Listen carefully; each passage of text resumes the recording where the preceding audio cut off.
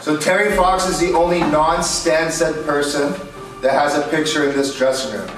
I lived in Thunder Bay for a year. That's where Terry Fox's run ended. And I went to Newfoundland this summer. That's where Terry Fox's run started.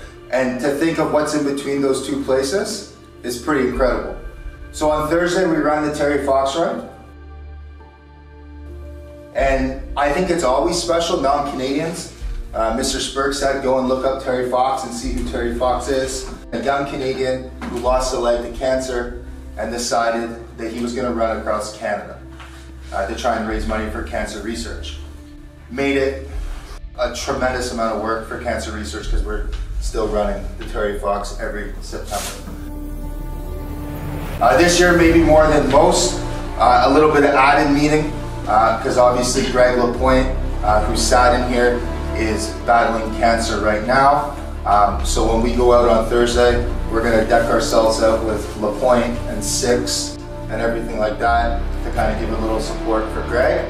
And obviously, if you have anything else personal with your family or your friends, by all means, include that.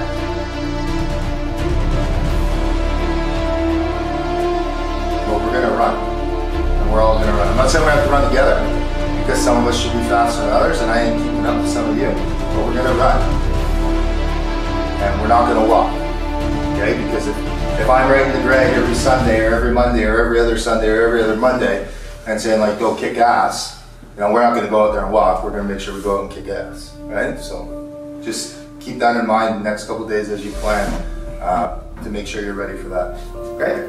Go. Okay.